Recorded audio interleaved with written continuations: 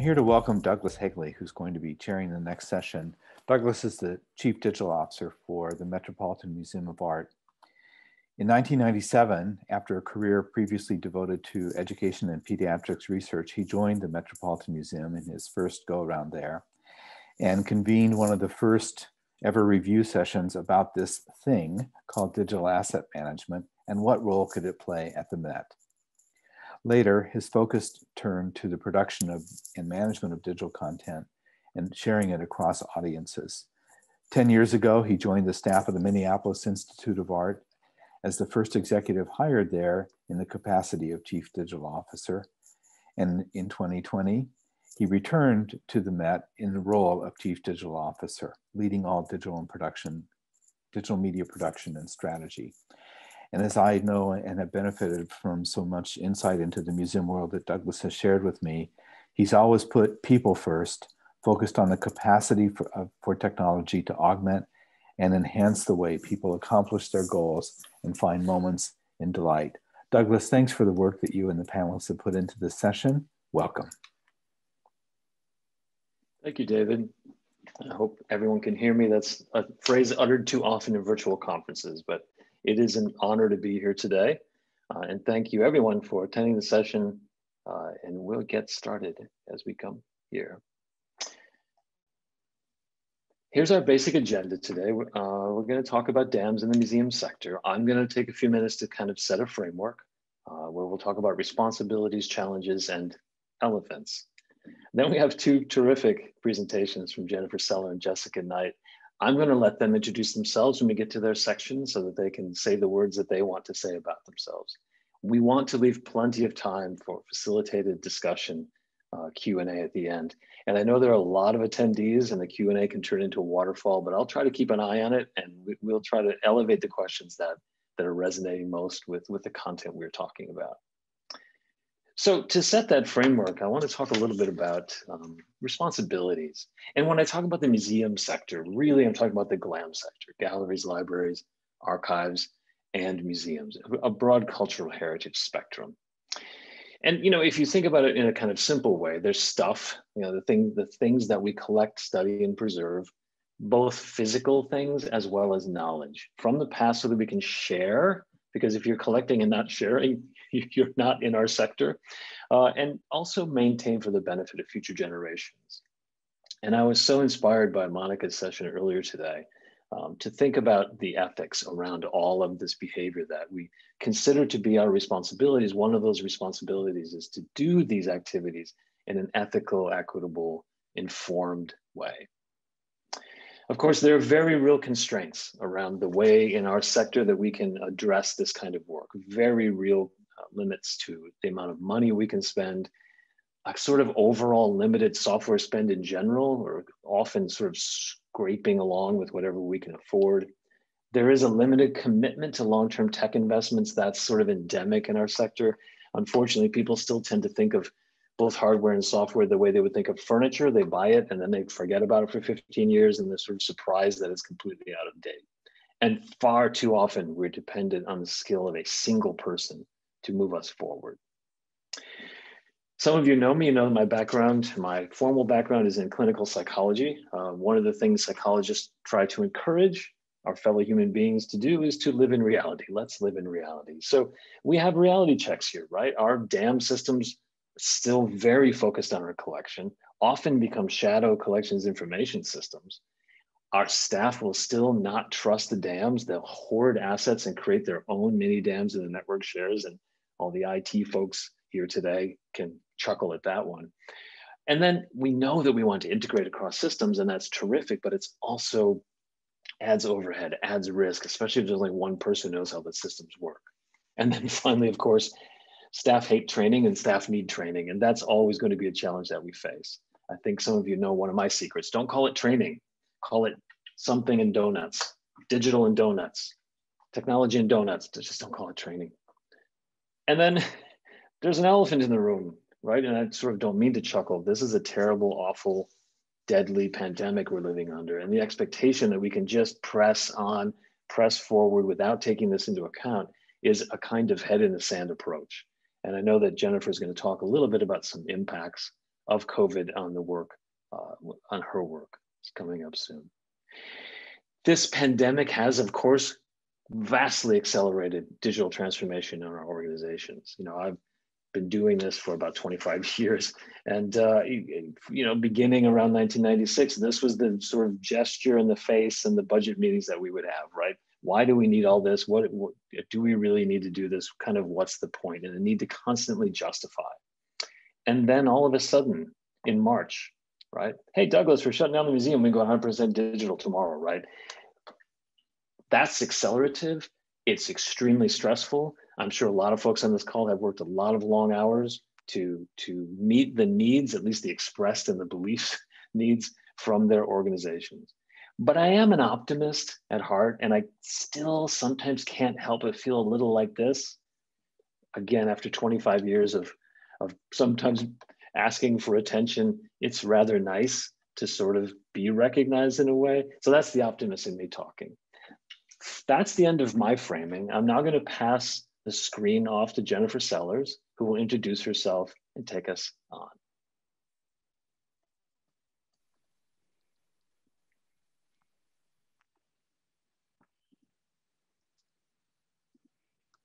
Hi, can everyone hear me okay? Yes, okay.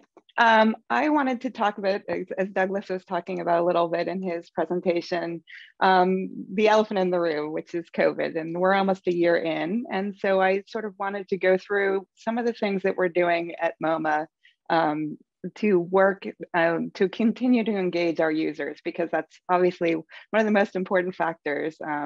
We talk about at this, at Henry Stewart a lot about how, you know, it's not a static, dams are not static, and obviously you need people to continue to use it. And while COVID has allowed us to really, you know, shine, because dams are sort of the ideal systems for this, it's really important to continue to figure out new ways to work with our users.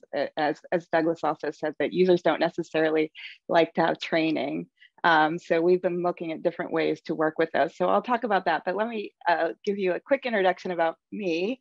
I've been doing digital assets. I've been at MoMA for 14 years. I started at MoMA in the imaging studio as the image archivist. So basically I was there hired to organize things that were on CDs and Excel spreadsheets, since I've been here so long. And they had actually originally already had chosen a DAM system at the time, because they were looking at ways to get more materials online, but we did not launch that system until 2009.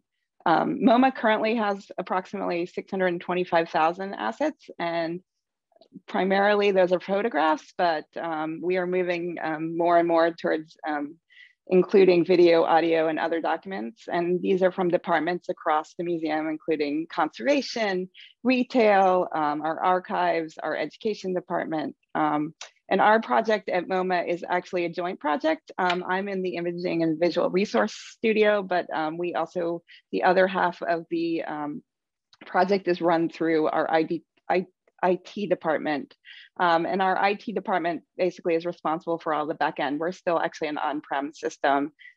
So they will be doing any sort of system design, maintenance, upgrades, and integrations. And then they help us with automation on the back end. And then I would be responsible for all of sort of the front end administration, project management, workflow, taxonomy, and metadata, and training, most importantly. And just quickly to go back, this is my office outside, since we've been working both from home and we're going back actually to the offices next week. But I just wanted to talk quickly a little bit about some of the challenges that we're seeing almost a year in. Obviously, as we were talking about, we basically had a day to go back, you know, when we left from the museum to go fully work from home for several months. And so most of our users are actually weren't set up to be able to work from home. Most of them work on desktops. They don't necessarily have VPN. And since our system is on-prem and behind a firewall, that we needed to have all that set up. But we were very lucky, as I talk about, our team was fully set up to be remote. So we had all of our staff had laptops. We were already set up to be able to work from DAM and sort of be on the ground running. And several of us have already been working from home, either partially or full time. So we were able to really easily be able to do that. And so once users were able to catch up, initially we may have had to help them a little bit, but they now are able to get onto the system very easily at home. We've also seen decreased staffing and people getting new roles, and then this is probably true across the museum world. MoMA had some early retirements, we had voluntary transitions, and so a lot of people that were sort of in these departments that we had worked with for years and years had basically disappeared very quickly, and while we weren't necessarily available, and so it was very difficult. And then these we're not hiring new people, so these jobs have been shifted, and so we've really lost a lot of the people that were usually our point people in these departments. And again, money, which Douglas had already talked about how money is very tight already. And obviously museums are freezing their budgets. There's not money to hire new people for these roles that have left. And so that will be a giant factor. And then I talked about burnout. And again, people are online all the time. They don't want to be in another meeting online. They have other things going on in their lives. They're working from home. Other people are at home. It's just, we need to be realistic and look at what we can and cannot do. And some of the successes we found in our group, again, I was talking about that we were already ready to work remote. We have a system that works really well remotely. We had built really through all these years a really strong foundation of relationships across departments. So whether or not these are the people that we work with, for things like TMS, which is our collections management system team, or our archives team, or conservation, we had already really had those out. And then also for the other departments, I always talk about with other people at the museum that my job is sort of to know everyone at the museum. If I can, my sort of goal is to be able to be the person who introduces people to other people, because I really know what they're doing in their departments, what their workflows are, and what kind of assets they're creating.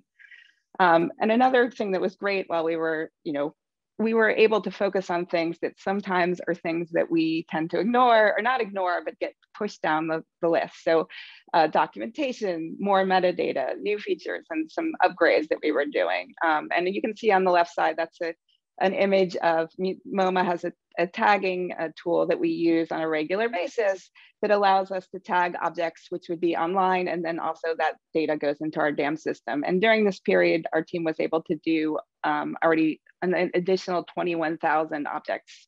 So that allows users outside the museum and inside the museum to be able to use those.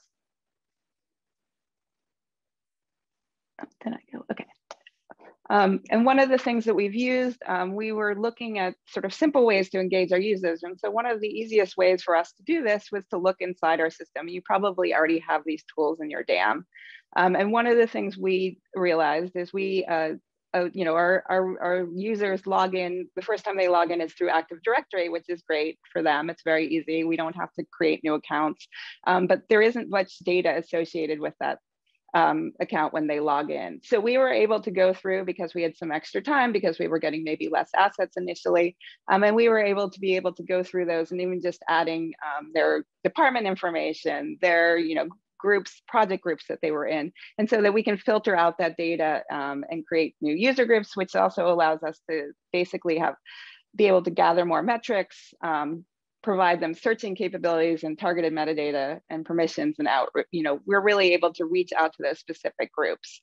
And we were also able to we had been, compiling lots of those users and letting them be in there without sort of going through when people left or we didn't know people left. And we've also connected with our HR department so that we get the reports that they have as soon as someone leaves. So that also lets us know to not only clean up the data in our system, but to reach out to those departments when people have gone, which is going to be fairly common in the next year or so, especially.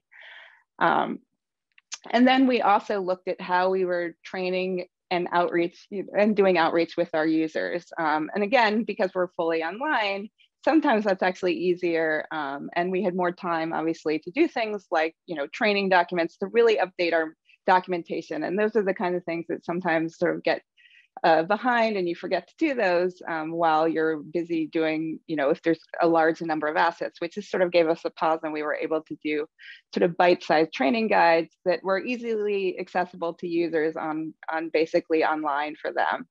And one of the most successful things we've found, and as you know, users don't always like training, but you want them to be able to use the system. And so you can see on the left side, this is an image from an exhibition that's actually currently up at up at MoMA, which is called General Ideas Magic Bullet. You can see how Magic Bullet is spelled. And so users sometimes have really difficulty finding these sort of exhibitions or artists and things like that. So we've created sort of these really old-fashioned like reference librarian kind of guides, which is from my past as like a traditional librarian. And we found these are really useful. So these are online and they basically have links that allow users to go directly to the assets. So they don't have to really be able to spell Magic Bullet in the way that it would be in the system. And this was really great for people when they were at home and they had a day to go, and then now we're doing all these sort of online exhibitions. And then we tried having virtual office hours, and these tended to be, we thought these would be really successful. We emailed people, and again, people hate training, so they don't want to train. So they tend to not, want to just sort of, they don't reach out to us. It's often we have to reach out to them. And if they ask us questions, we can usually use that as a jumping off point. But having just virtual office hours, they were sort of a passive training and it was very unsuccessful. So we actually dropped that pretty early on. And so we looked at sort of some of the trainings we were doing and we realized we're in the midst of an upgrade. And so we were actually having our photographers in our department look at going through related lists of tasks. And we realized that also was for them a large amount of work. And it looked like the better way to do this would be actually sort of create a guide, basically a list of 5 things that they would do that's related to actually what their job does, and have them go through those tasks without us giving any training whatsoever. So not us showing them how to do it, but having them go through those tasks and basically use those results from that training session, those training sessions that they were doing on themselves that would be like 10 minutes long.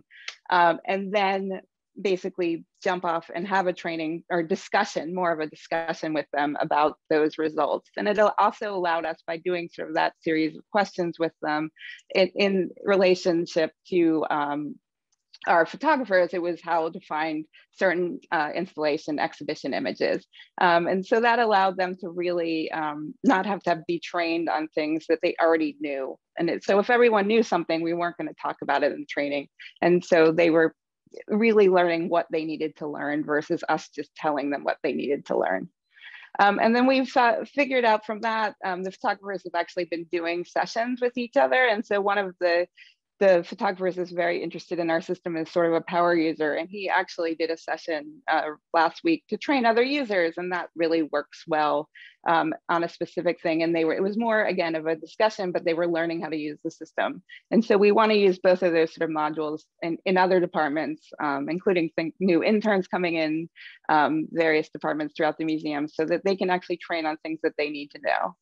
And finally, we learned that if we incentivize training, we can't give virtual donuts out, but we can give things to users that are very useful for them. And so you can see that the Judd publication on the left side, we worked with our publications department and our imaging department to realize that they were, usually they have a person assigned to a book, and often that person is not used to using our system. And so they were able to use, we were able to train those people or give them the idea, if they get training and learn how to do this process, then we would give them advanced permission so that they no longer have to go through an approval process for our images, which allows them to learn how to use the system. They get the images right away, but it also saves us time because we're not doing the approval process, and it saves the publications department time because they don't have to do training for them or go back and ask for other images.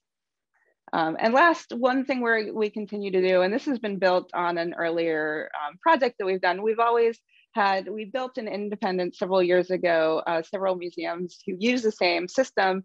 We built together sort of an email group, and we'd have meetings every, quarterly together online, but we realized having a Slack channel would be a really great way to communicate with each other. And so this has been active for a couple of years, but it's really, really been active during COVID. And it really allows us to ask any questions specific to our system, but not go through the vendor, which is great to sort of go as a group to ask our vendor things. if we want them. And also just people have different skill sets. So it's really great to be able to use their skills if someone is stronger in something or else. And we were allowed through this, a lot of these discussions during COVID, we sort of had, it would lead to several discussions offline, which were like more formal presentations amongst the group. So someone has just switched over from on-prem to SaaS, so they did a presentation, and you can see on the left is an image from one of our performances, Simone Forte's dance construction. And we met with another museum about how we're working on not object or exhibition images, but how we're working with our performance images and how we catalog those. So it was really useful. And thanks. And so you can contact me with any questions. That's my email. And I'm going to go ahead and stop sharing and let Jessica do her presentation now. Thanks.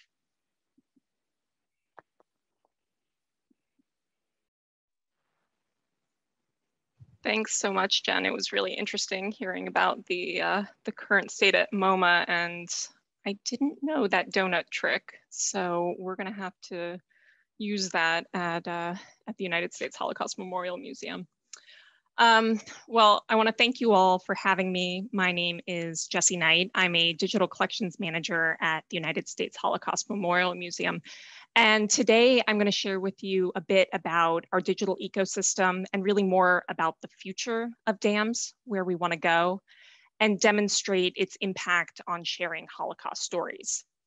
So in order to understand why dams is so crucial to the museum, you have to understand a bit about the museum itself. And this piggybacks with what Catherine was talking about in her keynote about technology serving mission. And one of the core missions that we have is to investigate and communicate why and how the Holocaust happened. Central to answering these questions is ensuring that we have as much evidence as possible available to scholars, to our staff, and to the general public. A lot of what we do is actually digital acquisition, where we collect and digitize another repository's holdings and oftentimes take custody of that digital version for long-term access and preservation. We collect materials from 58 countries around the world, which you can see here in orange. And this map really illustrates how far-reaching the dispersal of Holocaust records was and how far people traveled to escape Nazi atrocities. So my colleagues throughout the office have done a lot of collecting, and we've done a lot of digitizing to date. We have about 5 million pages of original personal paper holdings, and 1 million of that is digitized in-house. We have about 125 million pages of Holocaust documentation that has been duplicated from other repositories around the world. 90 million of that is digitized. We have 27,000 oral history interviews digitally available, adding up to around 37,500 hours of testimony with witnesses. We have 1,000 recorded sound collections ranging from things like radio broadcasts to music to war crime trial recordings, 5,600 historic films that have been made digitally available, 17,000 objects, of which 12,000 have a digital image associated with it. So you can really start to see the digital scale that we're working with. Our digital collections comprise about a petabyte of storage, and we're continuing to grow year over year. And this brings us to the big question, which is, what do we do with all of this stuff? And how do we make it accessible? To talk about dams, I also have to tell you a little bit about our overall management environment, which includes our preservation repository. So we started our digital asset management and preservation systems journey for real in about 2016. And this came after an intensive environmental scan of the digital landscape of the museum and the development of a digital roadmap. And the result was this model, where we use a preservation software system for management, for asset integrity and security. And DAMS is really more for collaborative work, access, and dissemination through our public-facing systems. In 2016, however, we knew we couldn't do everything at once. Others have touched on this, but these enterprise software and hardware systems are extremely costly, and we knew it would be very difficult to get one, let alone two of these things. So we decided to prioritize implementing an enterprise preservation system to secure our materials before tackling enterprise dam. But that left us with this huge gap on the access side. Our preservation repository is a closed, secure system designed to maintain the audit trail of Holocaust evidence, and it was never intended to be used for global access to our materials. So we had to figure out how we could fulfill our core mission to provide our materials to staff, scholars, and the general public. Over the past decade, we've cobbled together various ways to make different file types accessible for streaming media, like our historic film footage, oral history, and sound recordings. We've used cloud storage and a custom database combined with extremely rigorous naming conventions. And we rely 100% on pattern matching to pull material into our online catalog called Collection Search. For images like historical photographs, hierarchical archival collections, as well as institutional photos taken by our staff photographers at museum events, we're currently using an open source DAM, which we've scaled to include 1 million of our 90 million assets. And we currently have about 100 users distributed throughout the institution. This open source DAMs powers a few things on the access side. The system holds the images that feed our catalog using an image server and the International Image Interoperability Framework, or IIIF, to pull images into an open source viewer. It houses item level metadata like added transcription and translation data and captions, which are page level searchable and deep linked in the catalog. And finally, we store and pull the archival inventories out of the DAMs, which you can see featured here above the viewer. But we've known for a while that we had outgrown our open source DAMs. And for the past year, we've been working on a multi-year, multi-phased project to ingest all of our various types of digital assets into a new enterprise level DAMs. So while we've been in the DAMs business for a few years now, in a lot of ways, it feels like we're just at the beginning of our story and future possibilities. And this will be a crucial next step for us as an institution because of what DAMs really does for any museum, but for the Holocaust Memorial Museum in particular, is enable multi-perspectivity in research and programming.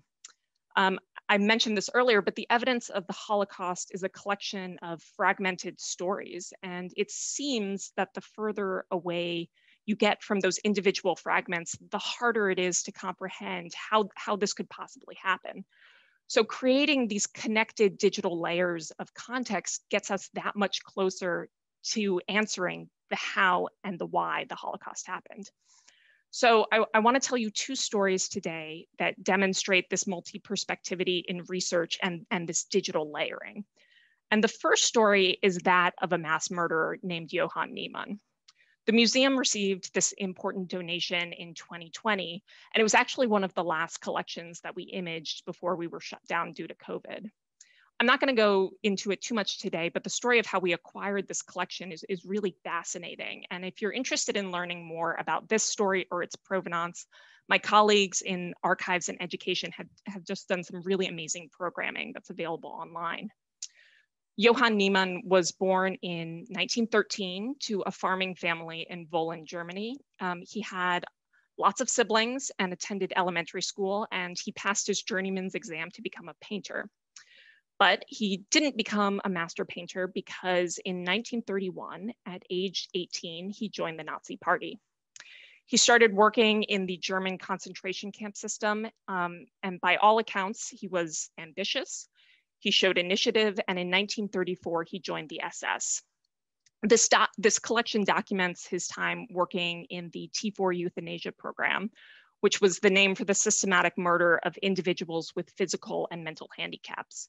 Niemann's job was to carry bodies from the gas chambers to the crematoria. And this collection documents that he was promoted again and again, first to help establish the Belzec Killing Center as part of Operation Reinhardt, the code name for the German plan to murder the approximately 2 million Jews living in German-occupied Poland. The collection also documents his final assignment. Niemann was promoted to deputy commander of the Sobibor Killing Center in 1942 when he was 29 years old. And at this point, Niemann's story intersects with another story told through a collection that we acquired in 1999 and then digitized and made available in 2017. Selma Weinberg was born in Groningen in the Netherlands. She was one of 4 siblings, the only daughter to observant Jewish parents. When she was 7, the family moved to Zwolle to open a hotel, which became quite popular with Jewish businessmen. Selma describes her pre-war life and the hotel in her diary that she eventually donated to the museum. In May of 1940, the Germans invaded Zwolle. The family continued to run the hotel for the next 2 years, but in 1942, it was confiscated by the Nazis. Selma went into hiding after the hotel was seized, but she was eventually given up by a neighbor and sent to Westerbork transit camp for deportation. From there, in April of 1943, she was sent to the Sobibor Killing Center, and her story converges with the deputy commander, Johann Neyman. Miraculously, Selma is selected to be one of 600 prisoners kept alive to work the camp. She was assigned the job of sorting through clothes and belongings from prisoner transports of those who had been gassed on arrival. On her first day at the camp, she met her future husband, a Polish Jew named Chaim Engel, and over the next few months, they began their lifelong love story, which began at Sobibor. Sobibor was divided into an officers' area with quarters and dining facilities, and then 3 main camps. Camp 1 held the prisoner barracks, where Selma and Chaim lived. Camp 2 was a working farm with administrative buildings, and Camp 3 housed the extermination operation. In the fall of 1943, a rumor spread throughout Sobibor that the camp would be shut down, which would mean almost certain death for the prisoners. So a handful of organizers planned an uprising. And on October 14th of 1943, they picked off SS officer after SS officer by luring them into buildings and remote locations and killing them with what weapons they could get their hands on. Niemann, the highest ranking official there that day, was the first to be targeted. He was lured into the tailor's barrack with the promise of a leather jacket, and he was killed by one of the uprising's organizers. Chaim killed a different SS officer with a knife that Selma smuggled to him. And when the prisoners finally attempted to make their escape, only about half of the 600 made it past the fence. Of the 300 who did get out, the vast majority were killed by the Nazis or in the minefields that surrounded the camp.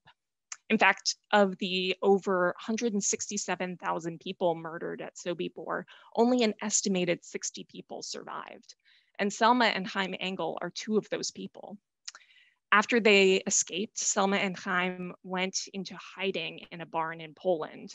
And while there, she started a diary, and it details her time in Sobibor, her life in hiding, a bit about her life in the Netherlands, and her romance with Chaim.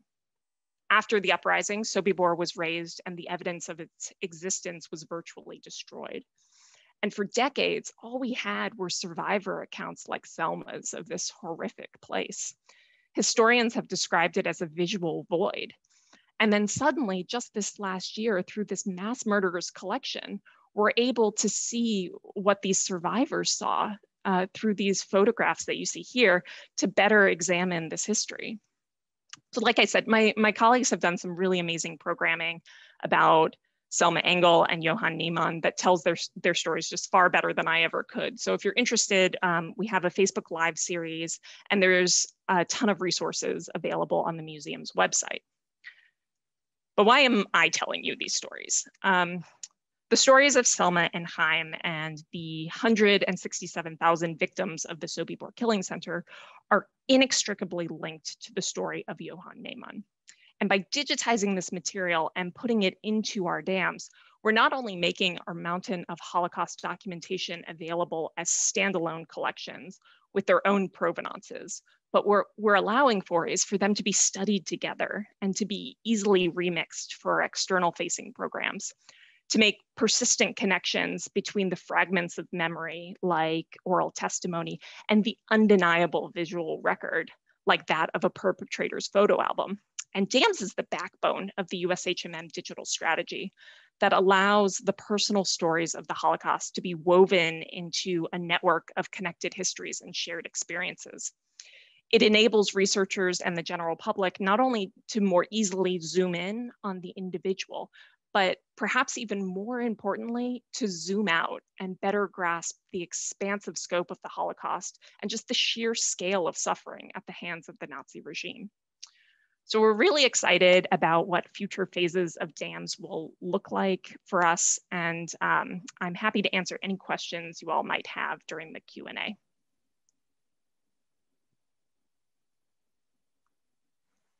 Thank you, Jessica. It's such a compelling story and emotionally wrenching too, I think. And that is why some people are sort of curious about some things. So if you don't mind, I'm going to just send a couple questions your way right off the bat. If people are curious if the U.S. Holocaust Memorial Museum does work with things like Ancestry.com or a network of other Holocaust museums to sort of share stories and connect these narratives together.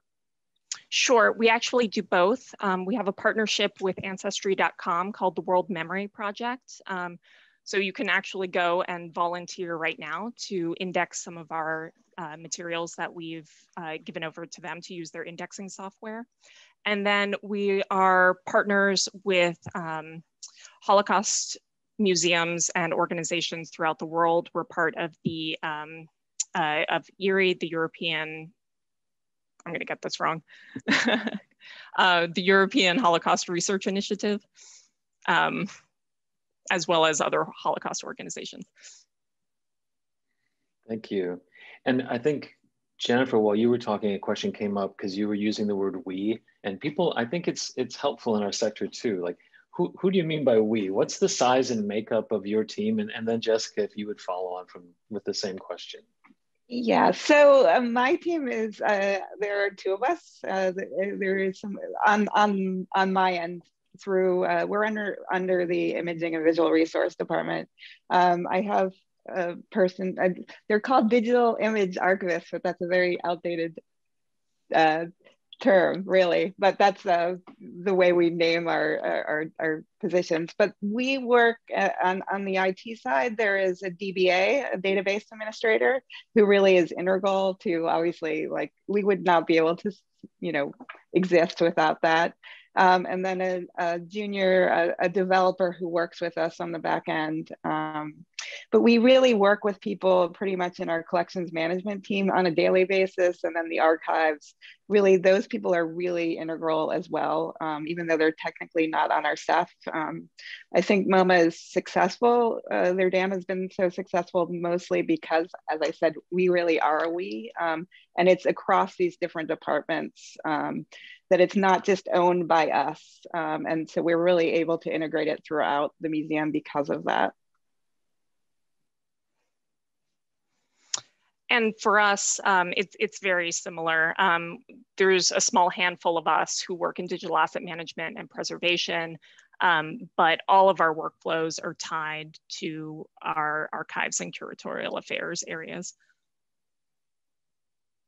Thank you. And I think, you know, in answering that question, it's always helpful to know the size of an organization too, right? So I'm working at the Met. The Met's the largest art museum in the Western Hemisphere. So we have more than 2,000 staff. I can say there's about 4 full-time people devoted to digital asset management. They are part of the collection information management team. But again, they do, like you said, Jennifer, they work in collaboration with folks in other parts of the museum in order to do their job successfully. But I think, you know, the smaller an organization gets, the more hats people have to wear and the fewer resources we get to. And I think that's always one of the challenges that we're dealing with. One of the questions that came in, and I'm going to kind of paraphrase it, but it's a justification question in a way. And in your 2 careers, what do you do when your organization just kind of doesn't get it, right? They don't really know what digital assets are, how many there are, how expensive it was to make them, what value they could have. And it's hard to convince them that centralizing these processes is actually useful. How would you approach someone who's struggling with that sort of basic level of helping their organization move forward? Jessica, why don't you go first? Yeah, so I think this is a Jerry Maguire moment, which is help me help you. Because for us, we spent about 4 years putting documentation together, building the case, And then, so we're a federal organization. Literally within a month, we had secured funding and put together our RFP and got it on the street. And that's because of that 4 years of pre-work that we had done when the money dropped into place to be able to say, yes, go. That's what I would recommend, is make sure you have your documentation, you have your justification, you have done due diligence, you know what vendors you want to work with, especially if you're doing a competitive bidding process, so that when somebody says yes, they don't second guess it. Everybody can just move. Homework matters. Good point. Jennifer? And obviously, yes, relationships, but and building those cheerleaders throughout different departments. But I also think integration is incredibly important, right? So we now have, our dam is now integrated, obviously, with our collections management system and also our website. And now, obviously, as you said, everything, now people want everything digital, every outface, because of what's going on. And I think having those integrations really helps you, because you also have cheerleaders, and those other departments need you. So they're willing to also work with you to explain to people above you. And that's really helpful, I think. But just early on, really getting people involved, not making it sort of a project only for your department, is really important. All the governance, all that stuff that they talk about at Henry Stewart constantly, really, if you have that foundation, I think it's really helpful for those people who may not buy in initially. And it resonates, and what both of you said really resonates to me. I think I would add, during this moment in time, when digital has been suddenly pushed to the forefront, and where there's an anxious scramble to be doing things digitally so that we don't lose our customer base, right? Our museum visitors. Now I'm of the opinion that in some ways you don't really want to turn on the fire hose, because that's not really a way to engage with people. You don't want to just blast them with digital content nonstop. But clearly both of your organizations are capable of weaving narratives and putting together stories based on these digital assets that you can get to quickly and easily. And I think in many ways is the value. And the organizations across our sector that have been successful with digital engagement during closure are those who had these systems in place and knew where to find their assets and didn't have to go scrambling or trying to create new assets through that process. So has there been a shift during COVID times for either of your organizations? I know, Jennifer, you talked, I think, mostly about sort of the work you're doing and workflows and things that you've been able to accomplish. But what about utilization of assets? Has there been a shift in that at MoMA? Yeah, I mean, I a little bit, I think right now. I think in the long term, it definitely will be greater. I think right now we're just trying to exactly sort of build upon what we already had existing. But I do think people are starting to look at different things that we're creating. So obviously for us, we were talking about in your slides, you talked about images as being sort of the primary thing at museums. And I think that shift, you're going to see the shift obviously in the next couple of years, because what we're producing now is, even if our museum is open right now, but people are not, there can't be performance, performances are very limited. You're having classes online. So more of the video, really we're shifting to those and having online things. So I think our workflow and things like that, we'll have to focus much more on that. I think the images are sort of really organized and we don't have a ton of work to do with that, but sort of looking at, and also that people will sort of, I think, hopefully start looking at ways to reuse the content we have versus just, as you said, just creating more and more content, is really looking thoughtfully back at what you have to be able to use it that's in this system. So, because people just won't have the money to create new things, which is sort of what's been happening, I think, in the sort of crazy years of museums in the last couple of years. Jessica, have you seen a change in utilization of assets in the dams? From a user's perspective, within our online catalog collection search, we've seen an 18% increase in traffic, which has been pretty amazing. From a staff perspective, it's sort of hard for us to say what's COVID and what's just part of the transformational process of implementing an enterprise dams, because we are in this time of change as we move from one system to another, and pinpointing, what we can attribute to what is kind of difficult.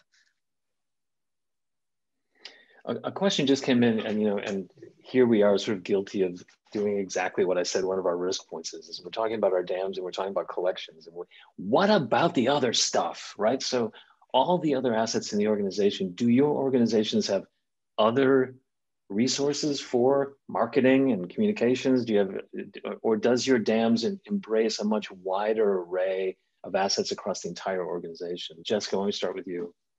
Yeah, so like I said in my talk, we include our institutional photography within our dams, and it's the access point for folks in in development to pull photographs for proposals, to send images to donors, to pull things for slideshow presentations like these.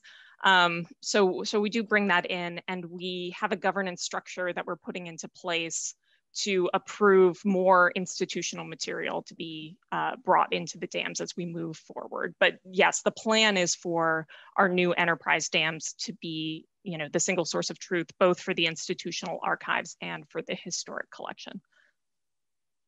Jennifer, do you address the full array of assets across all organizational units? A full array is probably not full array, but yeah, we definitely, we really have, exhibition and objects are really sort of, we have those really fully, or I think we understand that we have workflows that work really well.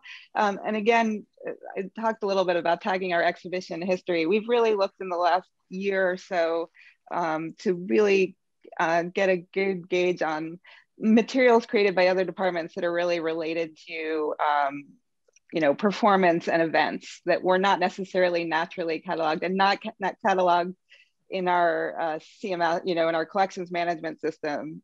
So we're building upon what blocks we already sort of have, because realistically we don't, we have that infrastructure in place that we could sort of jump off of. But we also work really extensively with our conservation department. And we had a project this last year working with our registrars to really sort of organize and get their loans, they do all this documentation related to loans and things like that. So sort of almost a hybrid of records management, but things that they would use through our conservation team. So they actually want to look at sort of